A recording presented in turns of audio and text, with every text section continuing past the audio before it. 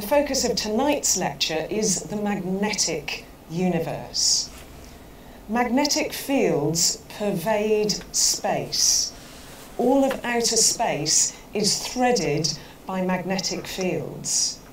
And if you thought that magnetism was maybe a rather eclectic, perhaps even irrelevant part of physics, then you'll find out in this evening's lecture that that is simply not the case. Magnetism is critically important, not just for the preservation of life on Earth, but as the explanation for some of the exotic phenomena that we see in outer space. Things behave very differently in the presence of a magnetic field, differently from what we might first expect. So let's begin with a familiar manifestation of how an everyday object can interact with a magnetic field.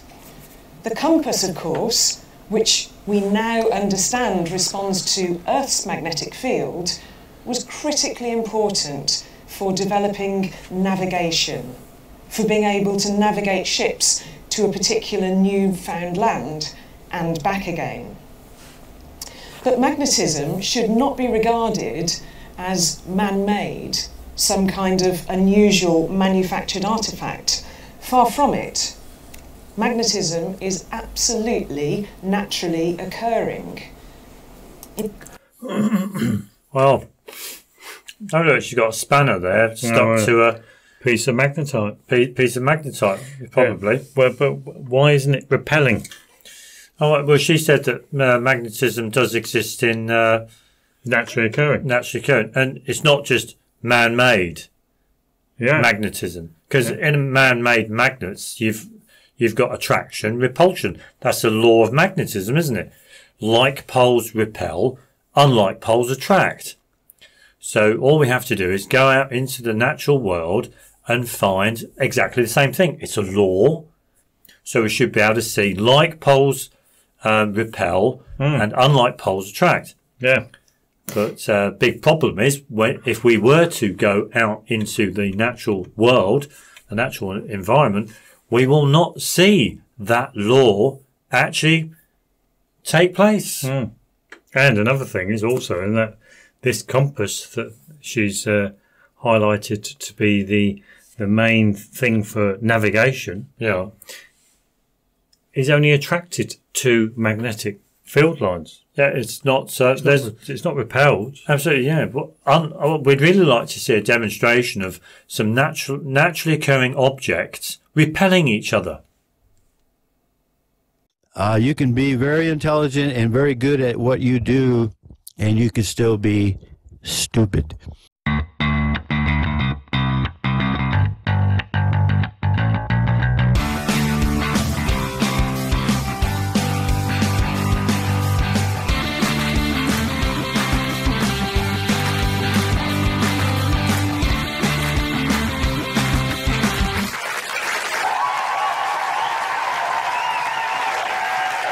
Yes. Yes. Yes. Come on, everyone. Come on. Yes. Yeah, well, we're back again. Annoying people with our views and opinions because. Oh, because. A lot of people just like hearing other people's views and opinions. Yes, absolutely. That is so true. A lot of people do dislike hearing other people's views and opinions. Yes, I know. It's probably because they want to cling hold of their own views and opinions. Yeah. They don't want their views and opinions being challenged, being made to look wrong and incorrect and just stupid. Well, it's like that woman at Gresham College.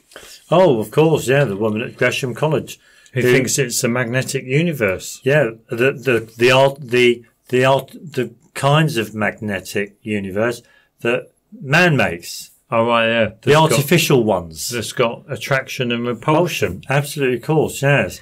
That follow the magnetic law, the law of magnetism. Yeah. Like poles repel, unlike poles attract. Yeah, well. You know, all this kind of stuff. But, you know, I mean, so many people are living in a dream world. They literally are living in a dream world where the natural world and the real world just don't exist for them. Yeah, I know, yeah. Because their minds are elsewhere. Their minds do not respond to the real world. Do they? Absolutely, yeah. So even though these people are living in the real world, their mind is elsewhere. Their mind's elsewhere. Absolutely, of course, yeah. And that makes them psychotic because they're perceiving things that simply are not true. And that gives rise to things like dementia, Alzheimer's. Absolutely, of course. Absolutely, yeah. Lots of mental health problems. Lots of people out there do happen to have mental health problems. Lots of teachers, police officers, doctors, professional people, judges. Yeah. You name it. Astronauts. Oh, right, yeah. Scientists. A lot of people like that do have mental health problems. Yeah. Politicians, MPs, for example. Anyway, come on. But how are you? Yeah, sure. But how are you, Peter? Are you well? Are you well? Well, are you well? I'm very well, thank you. And we both hope everyone is well too. Absolutely, of course, yes. Now, we've got quite a reasonable one for everyone this evening, where we're going to have a look at the ancient Chinese drilling for natural gas and oil. Yes, a lot of people out there think there's such a thing as natural gas and oil. Natural. And these substances occur naturally, and apparently some people even think the ancient Chinese drilled for natural gas. Yeah. Can you believe it? I know, yeah. But just like most things, you've got to do your own research. Do your own research. Don't ask questions. Don't trust what other people tell you. And as Malcolm X said, you've got to be humble. You've got to be humble. Absolutely, of course. So be humble and do your own research and never trust anybody. No. Go with your feelings. Go with your heart. Go where your heart takes you. Well, go with what you know. Go with what you know, and and if you don't know, you don't know. No. There's lots of things I don't know, but Come on, there you go. So what have we got on for everyone's displeasure for tonight, then, Peter? Well, for everyone's displeasure, we are going to have a look at. We're gonna Nick Weech sent us a link to of the Aurora Borealis and the ISS. Oh, of course, yeah. So we thought we'd have a look at that video just to show people how anomalies within it. Well, yeah, absolutely, of course. We're going to revisit the talk, the Gresham College talk that we showcased at the beginning, because she seems to think this is a magnetic universe. Absolutely, of course. Along with a lot of people. Yeah. And the annoying thing is that she always, like lots of other people, lots of other experts, she's always comparing a man-made magnet, north and south pole at either end, and applying those field lines to the Earth, to the universe as well. Yeah, So we'll have a look at that. Phil Indiblanc gave us a link to some lectures, quite interesting lectures. Yeah, which we thought we'd share with people. We're going to cover this: the ancient Chinese drilling for natural gas and oil. Yeah, and I'm not sure about plutonium. Possibly. Stephen Hales and plants absorb air. I wouldn't mind having a little look at Stephen Hales. But we need to do that from scratch. He was the first guy who actually came up with the idea that plants absorb air. So So we're going to have a look at that. And Al Arandas, an algae purifier. Oh, the algae purifier. Because they were saying about it oxygenates. Oxygenates, yeah. Oh, that was the one in the video where they planted it in a fjord. No, in a town. Oh, that's right, yeah. In the town. Yeah. And we'll just have a little look at that and just tell viewers our take on what they're seeing. Yep, so come on, let's get on. So we've got an awful lot to get on. And we've got an awful lot to dispel, haven't we, really, when you think about it? Dispel these myths. Well, absolutely. There's so much rubbish in man's society, lies, bullshit, myths, or whatever you want to call them, that it's nice to come along and actually dispel a lot of this rubbish to be rubbish. Well, I think we should start off with the Aurora Borealis and let's go up high in 450 miles above the Earth's surface. Okay, there we go. Yes, now, who was it? Phil? Well, was it Phil? Nick Weech. Oh, Nick Weech gave us a link to this video. We're going to have to cut off this was uploaded by... Anomaly Detected. Anomaly Detected. Well, you're not on the ISS. Yeah, one thing. Surface. You It's an anomaly. You begin to realise. Let's go back to. This is supposed to be like videography from the International Space Station. You know, that thing that's manned and it's orbiting the Earth. You know, up there. We know something's up there, but we just don't think it's manned at all. Absolutely, but allegedly this And is it's not man-made either. what's not man-made. Whatever's up there. How do you know? Oh yeah, it's not man-made. Yeah, it can't be man-made. But there is an object floating around the place. That's for sure. Floating, as in, you know, I'll use the word loosely. But here's man's videography of the Northern Lights taken from the International Space Station, 4K. I mean, look, Look at that. one thing I've got to mention, and that is one thing I've got to mention about this footage, and that is the curvature. The actual radius of the Earth seems to be small, then it seems to be big. Well, there's quite a large. There's a large wide curve there. So it gives the impression the International Space Station is quite close. And now there's more of a curve, which means the International Space Station is further away. Oh, well, yeah, I know what you mean. Do you know what I mean? It seems to be different in height a lot of the time, whereas essentially it should be the same. Yeah. You know? But you see, the thing is, with all of this video footage, there's no reason why any of this cannot be faked, generated in a film studio. Because the information that we covered is because, well, looking at that, you'll find that whenever you're looking at lights from above, they're always flickering. City lights, they're always flickering. Okay. And yet they're not. None of those lights are flickering. Yeah, they're kind of... You'd actually see them flicker. But anyway, one thing to remember, and that is when we looked at that article from the Greenwich... that Greenwich, journal about the Aurora Borealis. Borealis. They mentioned that the Aurora Borealis starts at a certain height, altitude, 80 miles, and goes up to... Or was it 80 miles tops? No, starts and then goes up to... It goes up to 1,000 miles or something. It goes up quite a lot. But the International Space Station is only meant to be so high up. Yeah. So it would actually go through the Aurora Borealis. Sure. Yeah. But, I mean, the main thing about all of this video footage is that, you know, there's no proof that it's actually genuine. Yeah. You know, I mean, I'm just watching. I wouldn't say that's genuine. Where's my popcorn? I could be eating popcorn now. Oh, we're just waiting for the young lady to come. Yeah, we're waiting for Han Solo on the Millennium Falcon to just fly past, do a run by, you know, with Chewbacca, you know. Yeah. You know, but you know that it's not going to happen, is it? You know, but you can expect it to happen here because all this is just rubbish. It's just made from from the imagination. Made for TV. It's made for television, of course. Yeah. I think there was one when there was one. Yeah, all those lights would be flickering. Yeah, if you look at this in the cupola, look, and you can see the whole full circle of the globe there. Oh, right, but they would argue that that's because of the distortion of the windows. But then is it though? No, it can't be. No, it can't be. You can see the full circle of the Earth there, which implies the International Space Station is really far away, and yet on the next shot you see this. Oh, it's close up. It's very close. And I always thought the International Space Station orbits the Earth at the same height.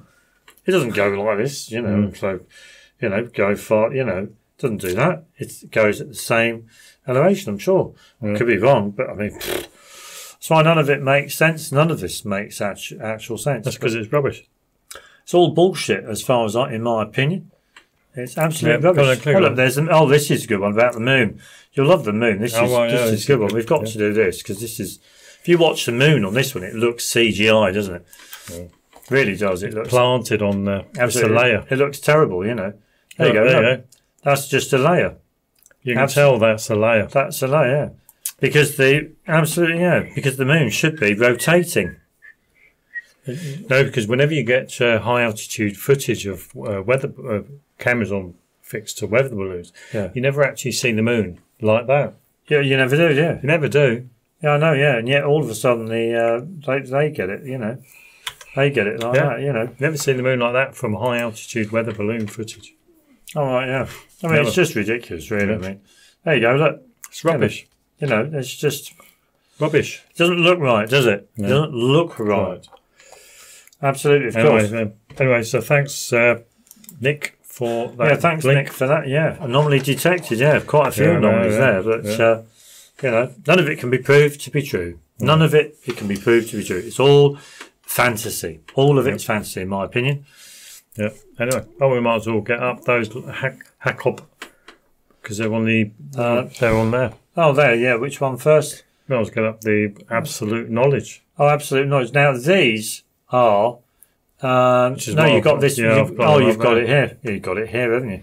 Now these are. Let's go on lecture 1. That would be the best one to go on. Obviously, did I mention Phil Indiblanc gave us these? Yeah, links. Phil. Thanks, Phil, for this one. Phil Indiblanc gave us a link to this one. This is HPS 100 lecture 01 introduction. Hakob. Barseghyan. Absolutely. Would anyone study history and philosophy of science? What are some of the key questions addressed by history of philosophy and science? Now, I have to admit, this series of videos are very good if you would like to understand more about science and how it's developed over the centuries. But also gaining a philosophical understanding of science. Now, admittedly, Hakob works for a university, therefore he will not say anything that will jeopardise his job. He'll always toe the party line. But he does put forward a number of views that do seem to be quite plausible with regard to the philosophy of science and as well as in the history of science. But the introduction is quite good. I don't think we need to actually go into what he talks about. But the thing is that when you think about like science from early times, we're looking at ancient Greek times, we're looking at Aristotelian kind of understanding of the natural world, and then during Newton's time, it changes, the understanding, science changes to accommodate Newton's understandings of the natural world. And then we have Einstein, general relativity. And so we've got 3 different paradigms going on. And yet the thing is, for example, all understanding how an object falls. Like the apple on the tree. The apple on the tree falls to the ground, and you can understand it in an Aristotelian way. You can understand it in a Newtonian way, or you could understand it in an Einstein way. But the thing is that although throughout all of the history of these guys, you know, Aristotle was ancient Greece, 2,500 years ago maybe. Then you had Newton in the 16th, 17th century, I believe. Then now you've got current thought with Einstein. The actual phenomena, the falling of the apple from the tree, hasn't changed at all. That observation hasn't changed at all. The only thing that has changed is the perception of it, the understanding of why the apple falls. That's the only thing that's changed throughout all of history, isn't it? And that only exists in our minds. And that only exists in people's minds, yeah? So you could put forward the view that Aristotle could be right, Newton could be right, absolutely, and Einstein could be right. But the thing is that nobody has disproved, even today, Aristotle from being wrong. Yeah. For some reason, we've had scientific change where Aristotle, his ideas were just discarded and taken on board with Newton's. Newton's ideas were taken on board. And now we're getting to a point where Newton's ideas are being thrown to one side. We're taking on board Einstein's. But in all of the cases, none have been disproved. You know, I mean, but you and I could disprove Newton's in that we could disprove the understanding of an external force acting on the apple. Well, you could do that. But with Aristotle, you can't disprove. No one's disproved Aristotle at all. No. So his understanding could well be correct. Yeah, because Aristotle put the Earth at the centre of the universe, and that was the reason why objects fell towards it. Absolutely, yeah. I mean, he goes into some good areas within science, like, for example, absolute knowledge. So he looks at absolute knowledge from a philosophical point of view. Okay, is there such a thing? Is there such a thing? If you've got science and you're trying to understand the natural world, well, surely there's got to be some absolute knowledge, some absolute truths regarding the natural world. But, as he goes through his lectures, he tells the viewer that only in the formal sciences is there absolute knowledge, because all of the mathematics and logic, because all of the quantities that are used are defined very well indeed and cannot be questioned. Whereas when we go into physics and when we go into chemistry, when we go into biology, a lot of the parameters are ill defined, so we don't really know what we're talking about. So we cannot arrive really at any formal absolute knowledge regarding the world we live in. And yet, given that, you got all these people walking the earth who think that what they know about the natural world, being it's a globe, water's H2O, the air we breathe is made up of constituents of oxygen, nitrogen, etc., that fish breathe in dissolved oxygen in the water, that, you've got radioactive carbon-14 in the atmosphere occurring naturally. There's magnetic poles, you've got all of the solar system, all this. They think all of this is absolutely true. That's a big problem. These people are messed up to think that way. Yeah, okay, there we go. But I would actually recommend anybody watch these, the whole lot, because it just gives an insight into the history of science, philosophy of science, and even having a general understanding on why science changes its methods. Because I'm sure that nowadays science would even accept observation. And yet, absolutely, that works, just to observe something, that's scientific. Yeah, well, especially if you're into astronomy. In other words, scientific investigation doesn't have to follow the scientific method. No. It doesn't have to do that. He also talks about pseudoscience as well, doesn't he? Absolutely, he talks about pseudoscience as compared to, science. Yeah, anyway, come on. But, very good, so thanks, Phil, for that one. That's very kind of you. But, go and have a little watch of those ones. They're pretty good. Then let's go on to the Gresham College talk again. Oh, yes, of course, yes. Now we've got universe, here we go. Now, what we're going to do here, I don't know who's the woman, by the way. Do we know who? Oh, Catherine Blundell. She got an OBE. Can you believe it? That's why she's always smiling. Can you believe it? This woman. OBE. Yeah, this woman here, right there, where is she? I don't want to. I want to get a picture of a big. There she is. This woman here has got an OBE. Can you believe it? And yet, when we go through the video, you begin to realise she's spouting out fantasy stuff. She may as well be a science fiction writer. Yeah. And yet she's got an OBE.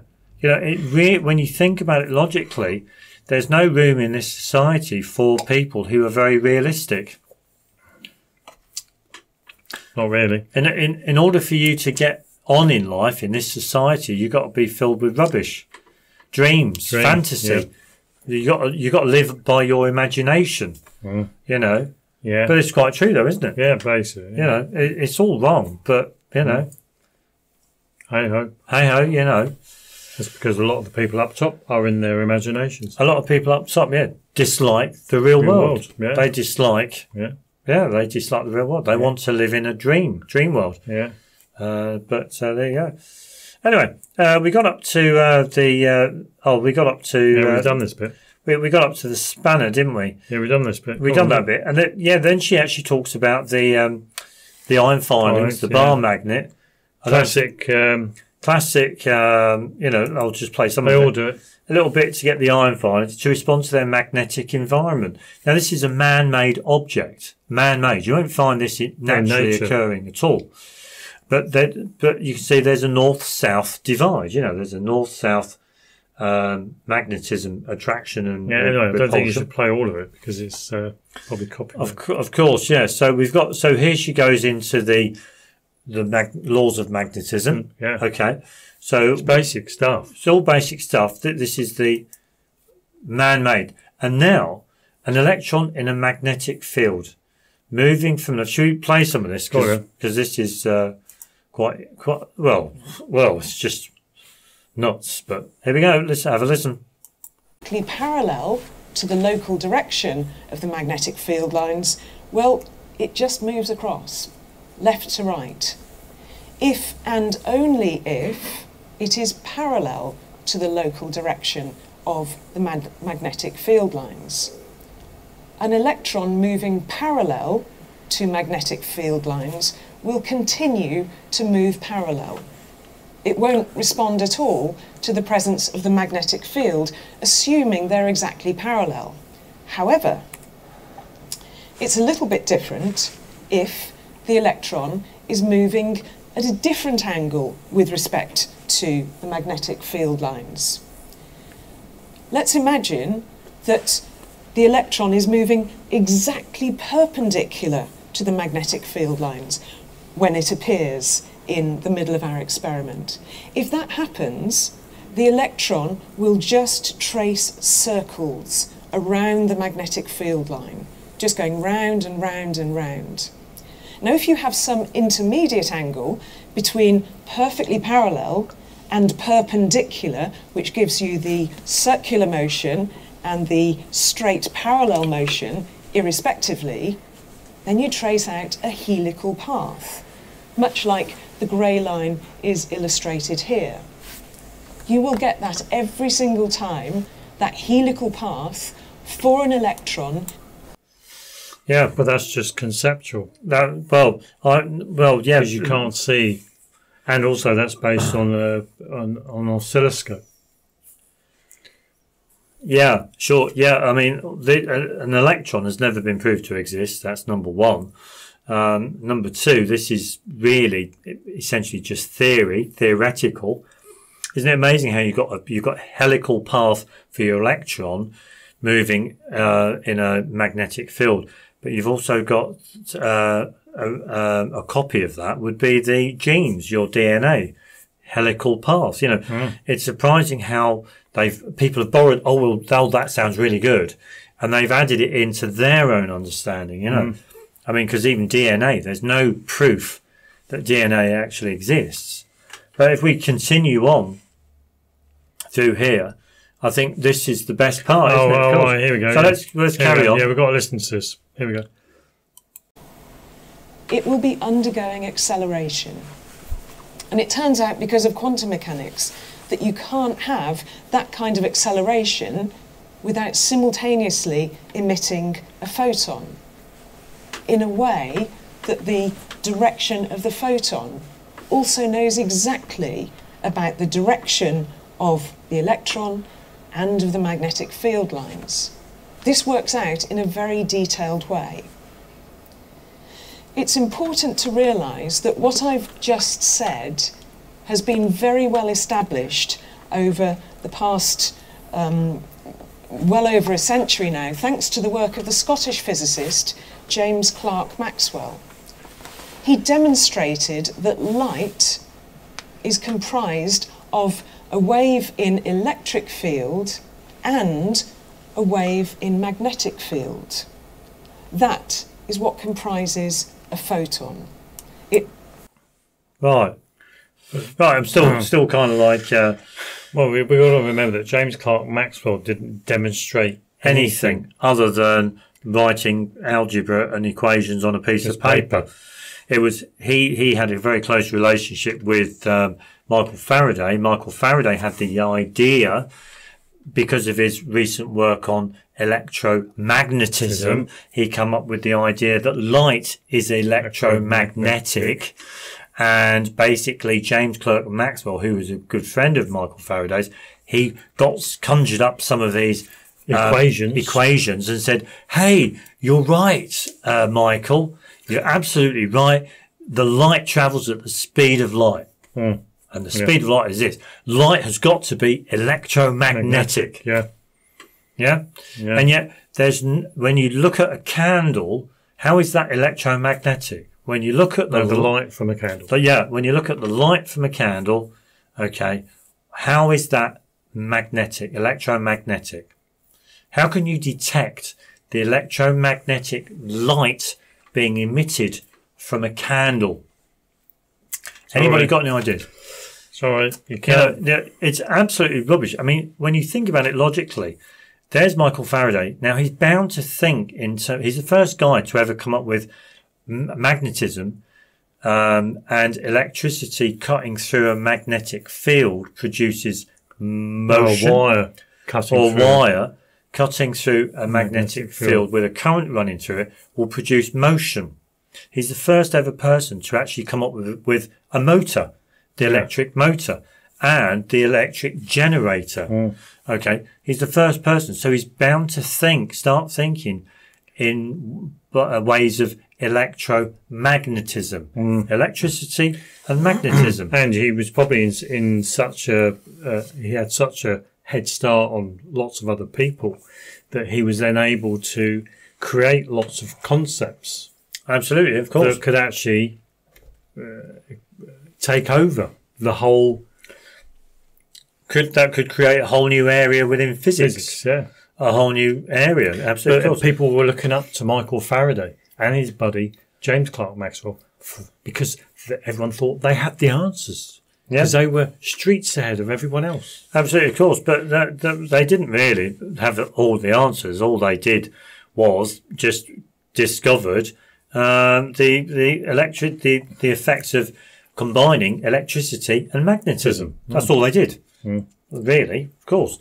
I mean, I don't know whether we need to. We don't need to spend a lot because she talks about the Aurora Borealis. I mean, see now she doesn't talk about. And I'm sure this one she doesn't talk about. See, in our last video, they were saying that it's the sun's activity that it affects the gases in the atmosphere. But I'm sure here... charged, but it depends very much on the nature of the charged particles. That suddenly rock up on Earth's magnetic field. She's saying that it's affecting the Earth's magnetic field. Not the gases. Oh, right, maybe we should just go back and... See, she's got a slightly different explanation why the Aurora Borealis I was just going to play this and... I don't want to play too much of it. There we go. So Earth's magnetic field. There you go. But the point is that you've got Michael Faraday many years ago fucking about with electricity and magnetism. Okay,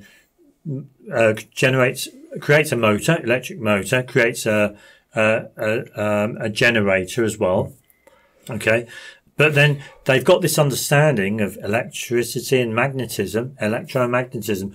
Now what's happening is that people are applying that understanding to the natural world, to the universe out there. Hence we get Earth's magnetic field in relation to the aurora. And here is such an example. Can we play? Go on then. I think there's no harm. And here's such an example, the aurora. An example of the aurorae, which we see if you go to northern latitudes, in which case they're often called the northern lights, or if you go closer to the South Pole, in which case they're called the southern lights, of course. You see absolutely remarkable and beautiful structures if it's dark enough so that light from the sun doesn't swamp out these beautiful structures. Whether it's green or whether it's pink depends very much on the nature of the charged particles that suddenly rock up on Earth's magnetic field, whether you've got helium or whether you've got oxygen, or whether you've got something a little bit more unusual. That determines the colour, But the distribution, the shapes that you see in space, depend on the clouds of charged particles that rock up and the magnetic field structure of planet Earth itself. Yeah, I mean, no. How can you say that 1 minute it's because of the oxygen, or the nitrogen in the atmosphere, which determines the colour? Because if you had more, if you think that there's oxygen and nitrogen covering the whole of the planet Earth, I'm just assuming that the Earth's a globe now. No. So why is it you don't see the aurora in lots of other places? Yeah, but they're going on the assumption there's a magnetosphere. Yeah, I know that, but they're talking about charged particles are interacting with the gases up. Yeah, I know, yeah, sure. But how do they know that the gases aren't covering the whole of the Earth? Oh, I know, yeah, sure. So why is the charged particles not? Why don't we see the lights in the equator? Well, yeah, but sure, I understand what you're saying, but their fantasy story is that you got this magnetosphere and the sun's rays can go into the poles. Right. The charged particles can go into the poles because it's weaker there, and because the magnetosphere deflects a lot of sun's charged particles away from the Earth, and then these charged particles can go into the north and south and interact with the gases in the atmosphere like oxygen, nitrogen, to create the colours that you see. Wow, it's amazing, isn't it? But the only reason why they say that oxygen and nitrogen is because they think oxygen and nitrogen are constituents of the air. Oh, right, yeah. But even though that as you go higher up, the air gets thinner. Thinner and thinner. There's very little oxygen and nitrogen up there. Or, sorry, there would be very little, if not any, oxygen and nitrogen up there. And we've also got to consider the atomic weights of oxygen and nitrogen. And they're denser than air. But we've also got to consider the fact there's no proof there is a magnetosphere. Absolutely, yeah. We've also got to acknowledge the view that the Earth is not a spinning ball with an iron core. And we've also got to put forward the view that the aurorae are not magnetic in nature at all. Yeah. They're not even electromagnetic. Where is the proof? There's no proof. It's all of what she's saying here about the aurorae, and probably all about the rest of her talk. Her talk is all fantasy. It's all based on Faraday and Maxwell. It's all based. Now she talks about planet Mars. There's no magnetic PPE. Wow. You know, I mean, it's great what she's going into, but all it's come from.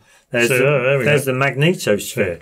You know, all it's come from is just Michael Faraday fucking about with magnetism and electricity. Yeah.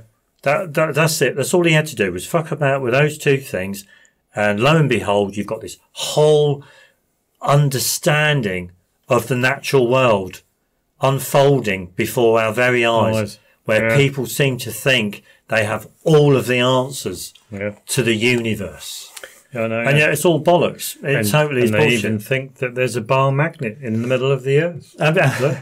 Yeah, I mean, they think there's a bar magnet in the middle of the Earth. I mean, it's just ridiculous. Crazy. These people have got mental health problems. Yeah. You know, big mental health problems. Yeah. You know, it's a shame I wasn't at school now, because I'd be saying, how do you know any of this is true? Yeah. Well, how can you have that bar magnet? How can you have that bar magnet in the Earth, or the magnetosphere fields that mimic a bar magnet when there's a core of the Earth? Allegedly. Yeah. I can't work that one out. The spherical. Well, when do you... And the spherical, from what we've done, the spherical magnet, a ball magnet doesn't have the same field lines as this. Absolutely, of course. Doesn't. Does it, does a ball... I can't remember, but does a ball magnet just attract? I can't remember exactly, but we moved some iron filings over the surface of the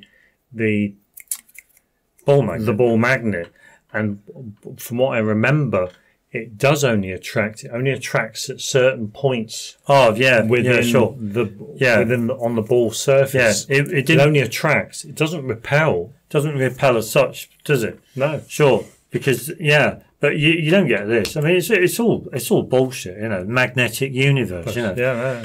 the electric universe. I mean, it's just rubbish. stuff for the imagination, as far as I'm concerned. You know, because there's no proof that any of this is true. There we go. None whatsoever. Clear off. I mean, that's and she gets an OBE just for telling stories. Talking rubbish. Just for telling stories. Or sorry, for talking or providing information that cannot be verified. That cannot be proved to be true. None of it can be proved to be true. You know, it's what world we live in, what society we live in, where all you've got to do is talk out rubbish and you get praised for it. Whereas, you know, people who speak truth, they don't even get a look in, do they? You know, it's mad, isn't it? Mad. Yeah. Anyway, come on. People in it are mad. Well, look at that DNA. Mammoths, Neanderthals, and you're, Where's that one? Harvard University. Where's that one? That one there. Oh, that one. DNA, mammoths, Neanderthals, and your imagination. Ancestors. And your ancestors, you know. I mean, you know, let's just quickly look on this one. Look. DNA, mammoths, Neanderthals, and your ancestors. You know what I mean? Come on. It's mad. Absolutely madness. And that's at a university. Yeah. Well, look at that. David Montgomery, Noah's flood and the development of... Oh, here we go. That is another one. Look.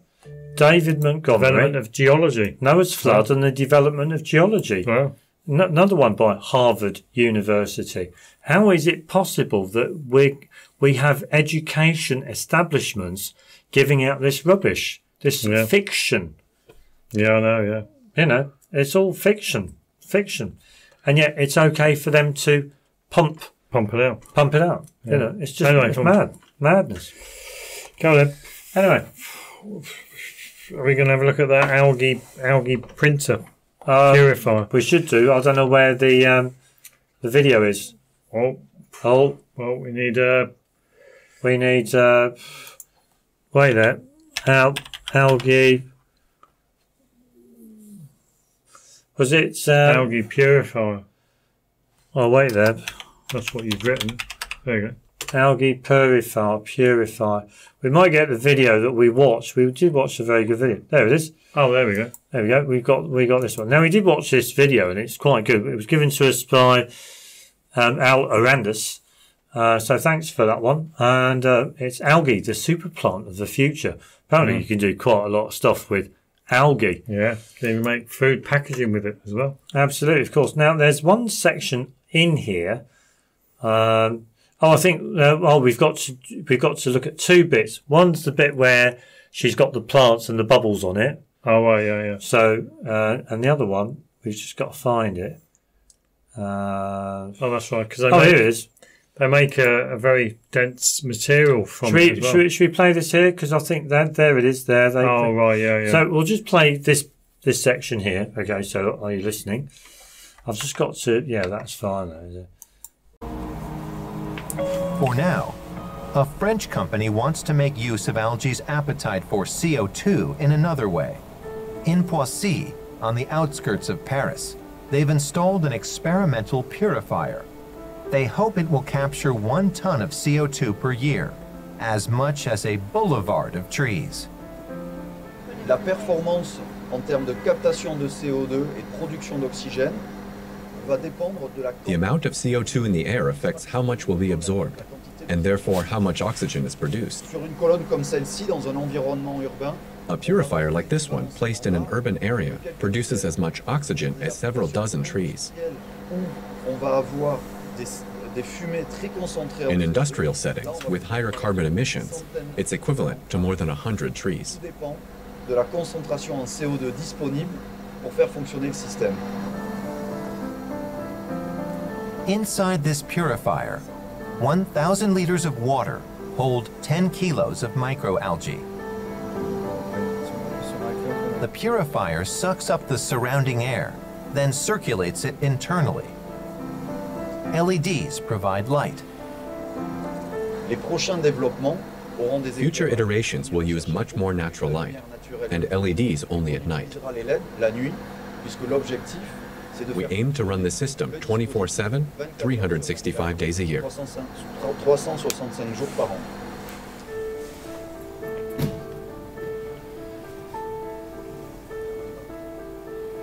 Although this purifier is just a test version, measurements already show an improvement in air quality.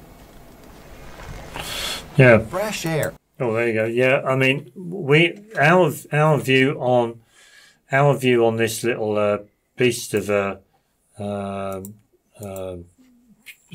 apparatus is simply that it's just an air purifier.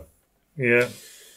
In that they're bubbling the air through the algae, and then the air comes out a little bit cleaner because the algae's taken out the particulates in the air and all the shit. But it's no different if you bubbled air through water. It's no different than if you bubbled air through water. You know, we think it would be the same. Because if you pass air through water will capture some of the particulates. So Absolutely, you get clean air coming out. Yeah, but what you might not do is you might not have to change the water. And you've got to remember also, but you've got to remember that the CO2 is meant to dissolve in water as well. Oh, CO2 is supposed to dissolve in water. It would do exactly the same. Yeah, I mean, all they'd have to do is just, like you say, is change the water every now and again. Sure, but notice the nice little diagrams for the kids. For the kids to look at. Mum, what's this over here? I've got to look at this. Oh, look, they're taking all of the CO2 out of the air. It saves us planting 5 trees. Absolutely, but when you think about it, it's just an air purifier. Oh, yeah, it's a glorified air purifier. Nothing more, nothing less. Yeah. But street furniture. They don't show you the oxygen that it's dishing out, does it? No. It's because all it's dishing out is just clean air. But the thing is, they think it's giving out oxygen because they think there's oxygen in the air as a constituent. Well, not only that. So there's oxygen going in along with CO2 and other things, but there's oxygen coming out. But not only that, they think it's photosynthesis because the algae is absorbing the CO2 to then release oxygen. But that will only happen if they put in some baking soda in with the algae. Did you see them putting any baking soda in? No, I didn't. No, I didn't see that at all. Well, you're not going to get any oxygen then, are you? Absolutely, of course. But it's amazing what people are led to think and then walk around for the rest of their life thinking that what they've been led to think is true when it's really untrue. But can you imagine if you had one of these in every town centre, or a few of these in every town centre? You'd have loads of people thinking that it's dishing out oxygen. Absolutely, of course. That there is oxygen as a constituent. You'd even have people standing nearby. Oh, with getting a tube. Yeah, congregating nearby because they think that they want to get hit cleaner. Oh, you'll have more oxygen. You'll have Santos Spinacci. Nasal cannula. Yeah. They'll be plugging it into these things. Machines, Well, I've got to have muted oxygen, man. Well, why don't they do that? They could they could do that. You know, I mean, you can have bars. You can have bars. You can have oxygen bars. Oxygen hit bars. You know, you can sit there and just plug your nasal cannula in, and you're there. Well, man, that's really cool. It's just rubbish. You know, it's just mad. But there was one more bit. I think it was here, wasn't it? And it was here. Now, we go back to, I think after this woman in Faroe Islands. Yeah, we go back to this woman who's in the Faroe Islands. Right there. This woman here is back in the Faroe Islands. Agnes Mortensen. Who has a company growing algae for sale of food, as a food. Okay. Yummy. So here she is. She's opened up her lorry container. Place of work. Her place of work. She's putting on all of her thingies. Now, you'll like this because here's the algae that she's kind of growing, or so that before it goes out into the rivers and streams or into the sea. But I think we should play this. Right there. So she's picking out a few bits right there. Is it here that she talks about? This is good. You'll like this. You know, right there. Notice she's got the lights there. Okay, she's got strong lights. And heat. Right there. Oxygen. There. Okay, let's just play it for. Let's just play it for. I didn't know I spoke Norwegian. So have a little listen to this. This is great. This is good. Carefully. she checks the spore's growth every couple of days. The plan is to deploy these on our farm on Kaldbaksfjörður in October. And so I'm just, maintaining, just keeping them alive and healthy until then. Because of the photosynthesis, there's a lot of oxygen production in here when the light is shining on them. So you can see bubbles on the seaweed ropes. The algae grow on small ropes.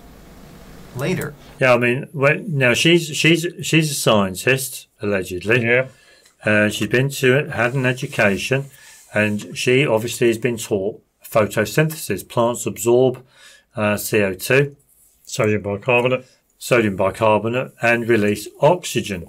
Okay. Now, because she's gone through that education system, okay, or that indoctrination system, she looks at the bubbles on these cylindrical towers of algae, and she sees the bubbles there, and she automatically thinks oxygen, automatically. And yet, the thing is that how does she know they're oxygen? Well, you need to test. You need to test they are oxygen. Now, as far as I'm concerned, she doesn't carry out any tests. They are oxygen. But the thing is, one of the things that annoys me about this is that when you look at the annoying thing is that when she created those towers, because she's got rope, she's wrapped rope around these cylindrical mesh things, and the algae stuck to the rope. Sure, and it's growing on the rope. But the thing is that air is trapped in that rope. Yeah. And then we know because of the light is producing heat. Those spotlights are very warm. Those spotlights are very hot. And if you've got a very, very small little pocket of air in any part of that, it'll expand. It'll expand, absolutely, of course. Gases expand when it's subjected to heat. But the thing is that she's got motion in those. She's got bubblers. So why should that? No, but it's moving the water. That's all I'm saying. She's got bubblers. Yeah, but I'm just talking about the bubbles that are forming here. The bubbles are forming there because of the small little air pockets that have been trapped. Yeah, prior to installation. Yeah, during installation. Yeah, because it's quite possible she actually takes them out of the water. Yeah. To look at them, to visibly check them, and then drop them back in the water. Yeah. As soon as you drop them back in the water, those algae are going to or the rope, or a lot of things going to attract air. Yeah. And you'll end up with air bubbles everywhere. So it's likely, in our view, when we see the bubbles here, for example, they're not oxygen at all. Yeah, and they're just air. Yeah, and one can quite easily determine that it is air, simply because when she first started, I bet there were no air bubbles there. Absolutely, yeah, sure. Put the heat on, left it for a few days or whatever. The air bubbles started to appear, and they got bigger and bigger and bigger. Absolutely. Well, there's no air bubbles in this view. Wait, there. You can't. Oh no. Or are they there? They're there. They're all air bubbles. Oh, they're all air bubbles. Yeah. Yeah. There's bubbles on the top, though, isn't there? I didn't think there were there, but now, yeah, sure, I can see them. You can see the bubbles float, the froth on the top. That could be coming from the bubbler. Yeah, I know. Yeah. I'm just talking about the air bubbles on the algae. Sure. On those there towers. You go, yeah. Sure. There's no way there's oxygen there. No. They're definitely not oxygen at all. She'd like them to be oxygen, but where's the source of oxygen come from? Yeah. Anyway, but that's that one. That's that. Yeah, we've done all that. Yeah, absolutely, of course. The worst thing is that it's no different. You don't see them on there. Well, where are the oxygen there? Yeah, there you go. I mean, it's just crazy. These are in the natural habitat, not in some artificial environment, box container. Yeah. But this is their natural habitat, and there's no. She's in a natural habitat, and yet how do we know she's breathing oxygen? She's breathing air. Yeah. That's all she's doing. I mean, it's just ridiculous. Yeah, I know, yeah. It's ridiculous what some people think. But anyway. Yes, it's no different with those chards. you know, getting the chard. Absolutely, Put them in a syringe to suck all the air out. But yeah, you've got to think whether you're sucking all of the air out. Yeah, I know. There could be trapped air in there. Absolutely, you just can't get out. You know, it's just madness. What people which ties in with Stephen Hales. Stephen Hales, yeah. Now let's have a little look at Stephen Hales. Let's see if we can look up Stephen Hales. Now, Stephen Hales, I came across Stephen Hales' name a couple of weeks ago. He was a clergyman. Yeah, all these clergymen who turn and have a dab hand at science is unbelievable, isn't it? But Stephen Hales was an English clergyman who made major contributions to a range of scientific fields, including botany, pneumatic chemistry, and physiology. He was the first person to measure blood pressure. He also invented several devices, including a ventilator, a pneumatic trough, and a surgical forceps for the removal of bladder stones. In addition to these achievements, he was a philanthropist and wrote a popular tract on alcoholic intemperance. He should have. He could have started up Al-Anon, couldn't he? Alcoholics Anonymous. Oh, he could have done it. But anyway, so we've got plant physiology and the chemistry of air. Now, in vegetable statics, Hales studied transpiration, the loss of water from the leaves of plants. He estimated the surface area of the leaves of the plant and the length of the surface area of the roots. This allowed Hales to compare the calculated influx of water into the plant with the amount of water leaving the plant by transpiration through the leaves. He also measured the force of the sap, or root pressure. Hales commented that plants very probably draw through their leaves some part of their nourishment from the air. In vegetable statics, Hales prefigured the cohesion theory of water movement in plants, although his ideas were not understood at the time, so he did not influence the debate on water transport in plants in the 19th century. He also speculated that plants might use light as a source of energy for growth, based on Isaac Newton's suggestion that gross bodies and light might be incontrovertible. In vegetable statics, Hales also described experiments that showed that air freely enters plants, not only with the principal fund of nourishment by the roots, but also through the surface of their trunks and leaves. There you go. While Hales' work on the chemistry of air appears primitive by modern standards, its importance was acknowledged by Antoine Lavoisier. That French chemist, who is the father of modern-day chemistry. The discoverer of oxygen. Well, Hales' invention of the pneumatic trough to collect gases over water is also considered a major technical advance. Modified forms of the pneumatic trough were later used by William Brownrigg, Henry Cavendish, and Joseph Priestley in their research. Now, well, the main point here is that he described experiments that showed air freely enters plants. Yeah, but the thing is that Hales studied transpiration in plants. He wasn't really that interested in photosynthesis, because at the time photosynthesis really hadn't, the idea hadn't really been taken on board at all, had it? No. You know, what century was he in? He was in, let's go up to the top when he was born. I'm there, 1677. Yeah, 1677 until 1761. So 18th century. 17th, 18th century. 18th century, yeah. Beachbourne, Kent, he was born. But it gives you an idea that years ago, a lot of people used to have the right understanding on the natural world. They used to have the right understanding, you know, that plants transpire. They absorb air which contains moisture. Because this is something that Stephen Hales obviously overlooked. The plant absorbs air which is, you know, which contains moisture. Well, and the plant releases water because of the transpiration. Transpiration, Sweats. Do we need to show the video just to of the well, you can plant? do, yeah. Survival technique. Where should we get? Oh, we can go on this one, So water from a plant. Just get water. Survival water from plant. Yeah. There you go. Yeah, you've got this one How here. to collect water from plants. Yeah, you've got this video Survival. here. Chad Zuber.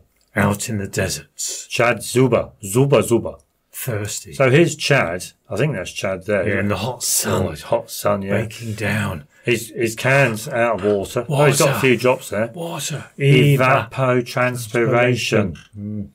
So what he does is that... he's got a carrier bag. Oh, how handy. He's got a carrier bag, and he's putting his little, or food bag or something, over a plant. He's going to seal it, put in a... I think he's going to put in a nut just to weigh it down. There you go. Seal it up. Okay. And he'll just leave it there for a while, I'm sure. What's he doing now? Putting another bag. Oh, is that another bag? Yeah. Oh, he's got quite a few bags. Yeah. Look at this. Okay. Yeah, he's just been to Tesco and bought a whole pack of them. Oh, yeah, sure. Yeah, there you go. So has he got twine as well? He's going to wrap twine around them. Twine so they don't fall off. He's making a good job of this, isn't he? A survival, isn't it? Yeah. Absolutely. Yeah, he's out in the outback in Australia, isn't he? You know, yeah, come on. So many hours later. So many hours later. So he's going to have a little snooze now, or probably make himself a fire. Come on. Whatever. Not interested. No, he's going to have a little nap. That's what he's going to do. Sit under the sun. Look. So he hasn't got a book to read. Oh, look. Look. Now we can see that inside the bag there's moisture collecting. Yeah. Which shows the plant is sweating and releasing water. Okay. So, and this is our understanding of transpiration. Yeah. So it's quite interesting to test the pH and the TDS of that water. Yeah, I mean, it'd be nice to actually drink it and see what it tastes like, you know. Might have a little kind of taste. But you can see our understanding that plants, they don't photosynthesize in that absorb CO2 from the natural environment and then release oxygen. Not when we look at this. Plants simply release moisture in the atmosphere. That's what they release. They release moisture. You know. Well, this is proof. Absolutely, this is proof. I mean, you know, where's the oxygen? Yeah. You know. Oh, don't tell me. Yeah, the oxygen's in the water. Yeah. Okay. You know, but you know, plants release water vapor at the end of the. There we go. Come on. That's proof. But anyway, so Stephen Hales, you know, he had it right. Yeah, you know, he had it right when he studied transpiration. Yeah. The loss of water from the leaves of plants. There's a quick demonstration of it, you know. There we go. Well done, Stephen. So thank you ever so much, Stephen. Yeah, well done, that man. Well Lovely, done. superb, superb. So what are we on now then, Peter? Well, our main topic. Are we really? Wow. Yeah, well, our main topic. Look at this. We've been going for an hour. Really? We've been going for one whole hour. Well, there we go. The ancient Chinese drilling for natural gas and oil. Oh dear, excuse me. Oh, it's my lovely dinner. Oh, anyway, still there. Now we because I don't think we got into a conversation, didn't we? We got into a conversation with a person. No, it's that one there. This one here. Because we tend to watch videos and we tend to leave comments. And we basically. So they're talking in the thread is talking about oil because obviously people are talking about the price of oil because the price is going up. Yeah. And if you sorry. Our first comment was here, and we put in my opinion, crude oil is made from dissolving rock layers with chemicals that are pumped down into the rock layers. The products pumped up to the surface are what people call natural gas and crude oil. All the time humans produce natural gas and crude oil, the rock layers deep under the ground are simply vanishing. Sure. Saudi Arabia and Russia are two of the world's largest suppliers of oil because hardly nobody lives in the drilling areas where the land could potentially cave in. Yeah. Sinkholes are often associated with fracking, which is a very similar process. The oil companies only say oil comes from fossils to hide what really happens under the ground. Sure. And it's amazing. You leave that comment. A lot of people didn't like that. Absolutely, yeah, they didn't like it. But Kim Witt. She says the Netherlands have found out what gas mining in a populated area can mean. Look up Groningen gas earthquakes, billions of damage. And we wrote to her, yes, it's to be expected. That's why they mainly draw up gas and oil from non-populated areas. Absolutely, yeah, that's our view. Then that Gurdu, he's talking about, you're talking rubbish. Yeah, we don't need to talk about a formal fallacy of logic goes into all that fallacy. Sure, rubbish. But Kim Witt replied, sorry, but you need to go back to school on this. because she's thinking, but what you're talking rubbish. There's fossil fuels. Yeah. So, and how is school going to prove to me that gas and oil are naturally occurring materials deep underground? Yeah. How? How is a chemistry or geography teacher going to do that? Tell me, please, Kim. Please. I mean, right. Yeah. So are you suggesting that a mixture of acids, water, sand and high pressure won't dissolve certain rocks? Yeah. Are you suggesting metals don't originate from rocks and an acid-metal reaction won't produce hydrogen? Yeah, because if you think about it logically, a lot of metals come from rocks, okay? Yeah. And when you mix your acid with a metal, you'll get a reaction which will release hydrogen. Yeah. So, essentially one could argue that hydrogen has come from the rock. Yeah. Yeah? And another thing to think about as well, which is what I'm thinking about, and isn't it strange how in man's world, or possibly in the natural world as well, there's only one thing that burns. And I could go back into time and call that phlogiston. Absolutely, phlogiston. It's the only thing that burns. Or it's the impurities contained within a hydrogen pressure system. Yeah. But it's the only thing. Water doesn't burn. Absolutely, yeah, sure. Absolutely, Lots of things don't burn, but things that do burn contain hydrogen. Burn in the sense that it produces a flame. Yeah. Contain hydrogen and release impurities when they are decomposed. Through combustion. Absolutely, of course. Basically, yeah. So anyway, so Kim Witt, where is she now?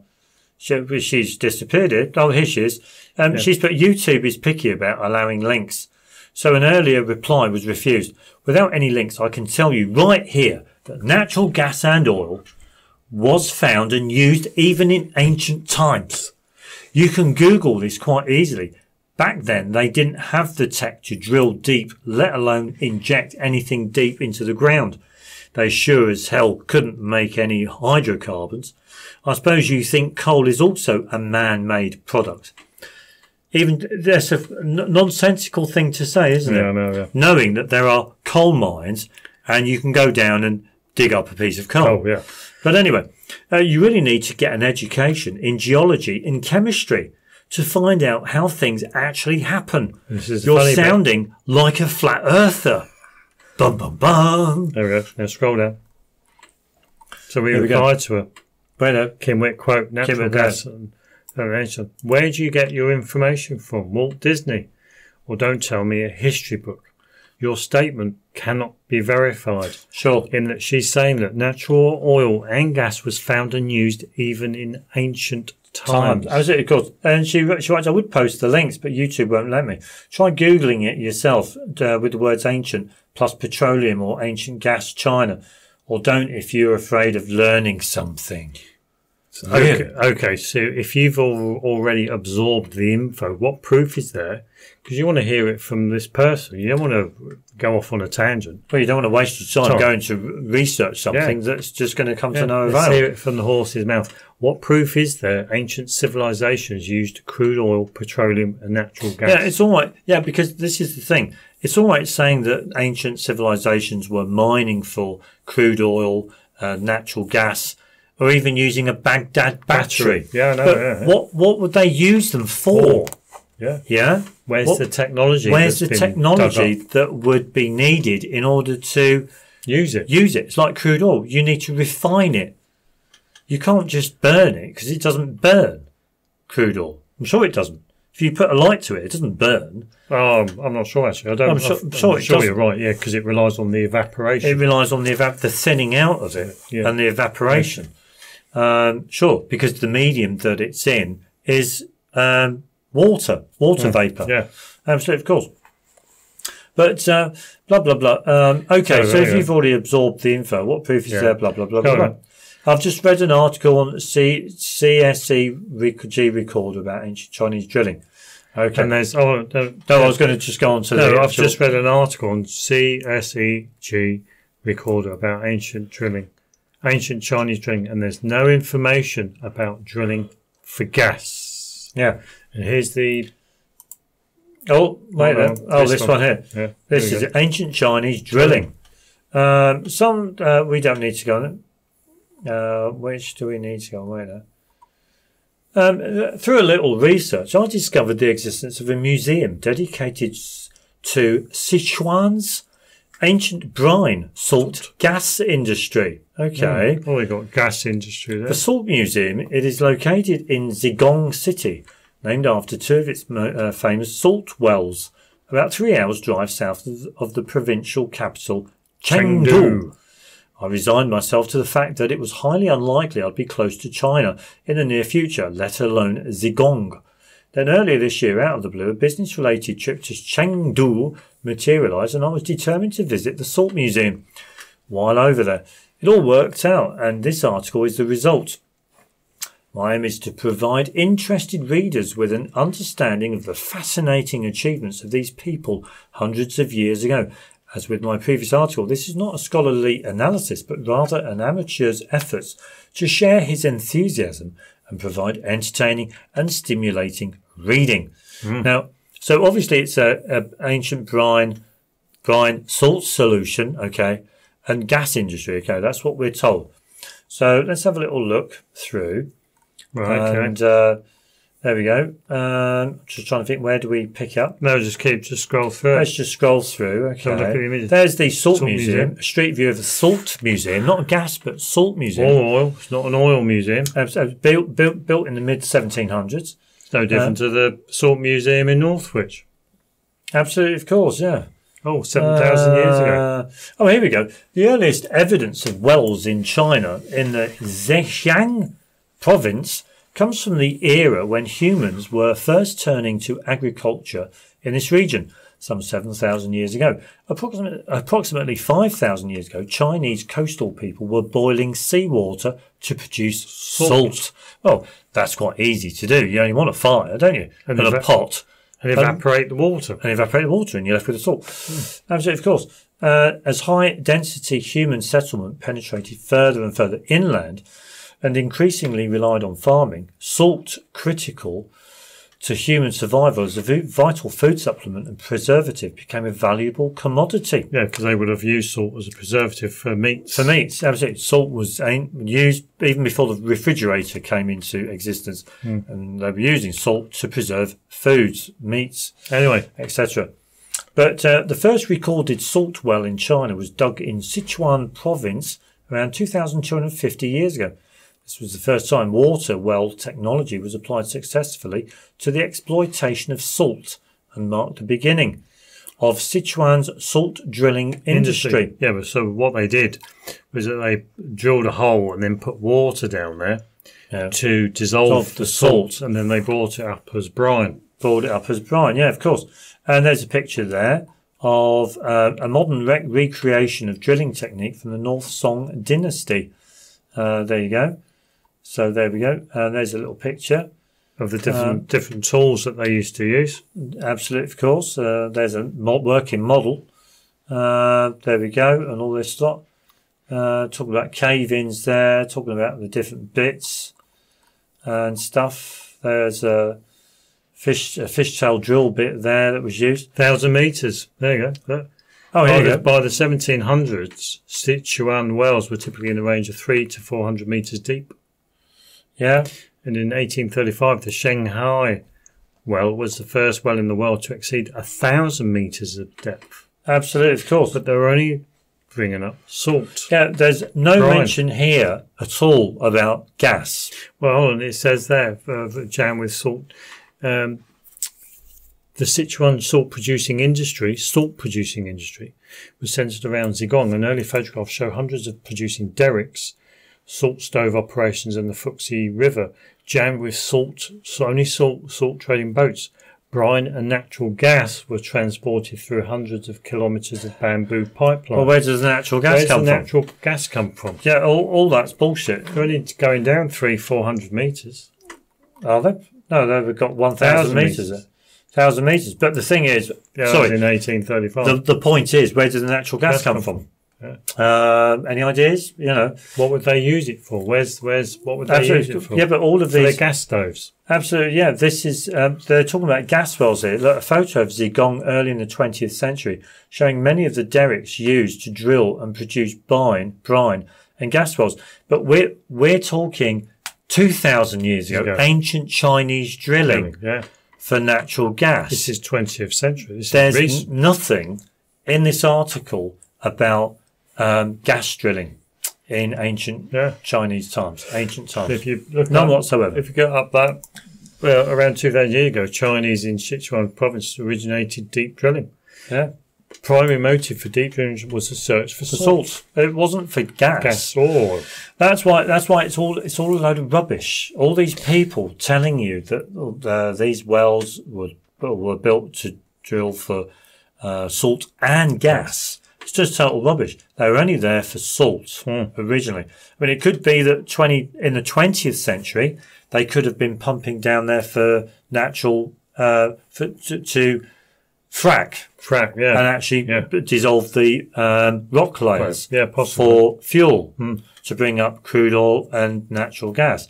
It is possible, but when we're talking about ancient times, or it's possible that they had to pour in some acids at certain points to dissolve the rock layer so that they could get to the salt layer. Absolutely, yeah, sure. Yeah, absolutely. I mean, who knows? If they pumped down acids, it would produce the gas.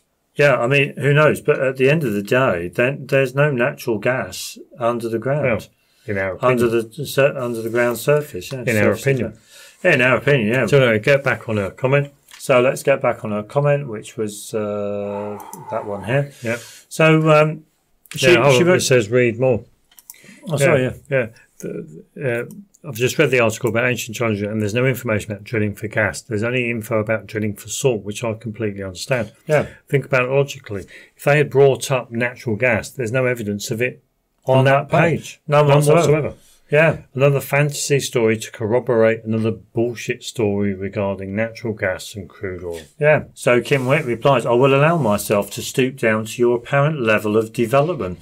Have you ever watched Aladdin with the magic lamp?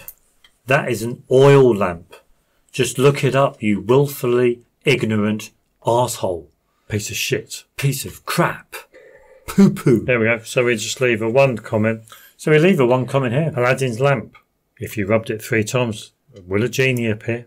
Ha ha. Yeah. So you're answering a fantasy story with another fantasy story.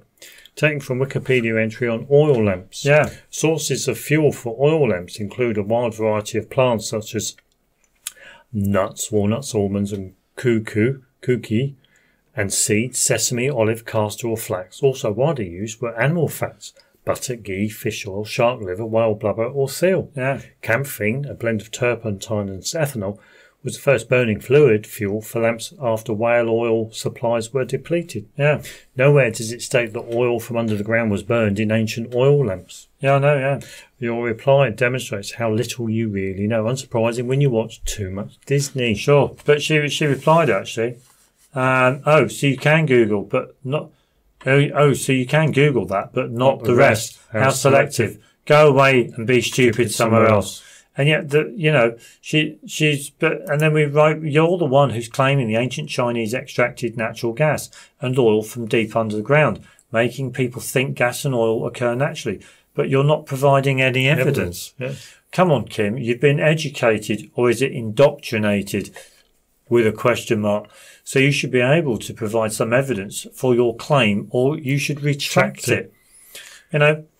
And then she just basically just takes the piss now, doesn't she? Really?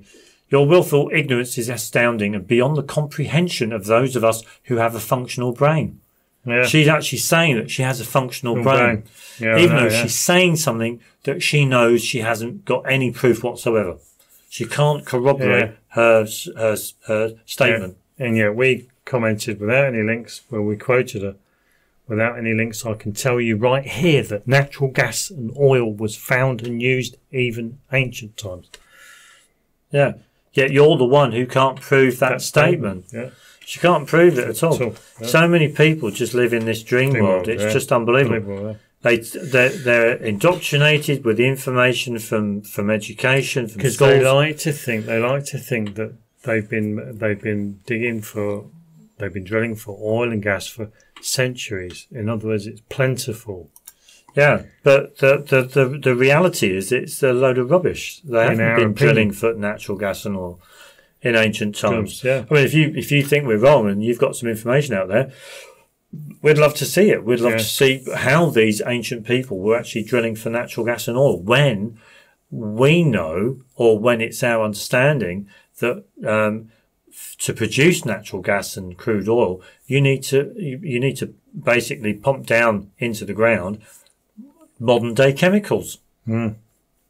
Chemicals that were manufactured in the 18th century, 19th century. Hydrofluoric acid, hydrochloric acid, probably sulfuric acid, and lots of shit, and everybody some should sand know, and some high pressure. and everybody should know that when you introduce an acid to certain rocks, they will dissolve and release a gas. Absolutely, of course, especially under high pressure. Yes. You know, and if you've got sand to abrade the rock layer as well, because you get this, like, because it's pumped in high pressure, you've got a swirling mass. It's like basically sandpaper, abrasive paper rubbing against the rock surface, and it's just going to dissolve it, isn't it? That's exactly what we see, or how we understand what's happening deep underground, and when they're pumping all of these fracking fluids and stuff down there. And you've got to remember that hydrofluoric acid dissolves silica. Yeah, it will dissolve glass, sand. Absolutely, So if you pump in sand down there, so the sand will abrade the sides of the walls of the but eventually dissolve. But will eventually dissolve. Absolutely, and we know that silicates contain lots of oxygen. Absolutely, of course, yeah. So, heat, but there you go. oxygen. Yeah, I mean, if you've got any proof out there that ancient civilizations were like the Egyptians, maybe the ancient Greeks, maybe the Babylonians, maybe they were all drilling for natural gas and oil. But we've got to remember they were the precursors of BP. But we've got to remember that man discovered hydrogen in 1760s, something like that. Henry Cavendish. And not long after then, it wouldn't have taken long for someone to work out. Oh, sorry. If they'd have found natural gas and oil in the ancient times, they would have found hydrogen a lot earlier. Yeah, well, there was a lot that. earlier. But Cavendish discovered hydrogen. It wouldn't have taken someone a lot long after that to have put two and two together and thought, if you put an acid onto a metal, it will release hydrogen. Metals are made from minerals, ores. So if you put the acid on the ore, it will release, under high pressure, it will release the hydrogen. Absolutely, of course, yeah. And because you've got to think that the more you drill down, the more pressure that the rocks are under. Yeah, sure. Which means the greater amount of hydrogen you can obtain. You can extract from the rock layer. Yeah, basically. Yeah. Absolutely, of course. So there we go, done it. So there we have it. But I mean, for a lot of people to think the ancient Chinese or any ancient civilizations were that clever, I mean, especially drilling for natural gas and oil. I mean, you got, in our opinion, you got to have your head tested. Screw loose. You got bolt loose. Absolutely, of course, yeah. But it just goes to show a lot of people want to live in their dream world. No, they don't want to live in the real world. They don't want to live in the real world. They want to live in their dream world. Absolutely, of course, yes. Yeah. But it's all rubbish. So there you have it for another episode. Isn't that lovely? Of course. So thanks ever so much. And always remember, till next time, if something doesn't make sense, like ever thinking the ancient Chinese drilled for natural gas and crude oil. Yeah. Of thinking that the Earth has this magnetosphere and it's just like a bar magnet. The magnetic field lines are like a bar magnet. Yeah, sure. Or if you ever thought that Aristotelian understandings or viewpoints concerning a falling apple were wrong when they haven't been disproved at all. Of course, yeah. Yeah, if you think air contains 21% oxygen. Absolutely. All water's H2O. All plants absorb CO2 and release oxygen. Absolutely, of course, yes. Yeah. It's all bollocks, isn't it? Of course. Okay. So thanks ever so much, and we'll see you next time. Okay. Bye. Ta-da. The Earth isn't round, it's flat. How do you know? I've observed it in all my travels over Europe. It's flat. Everywhere it's flat.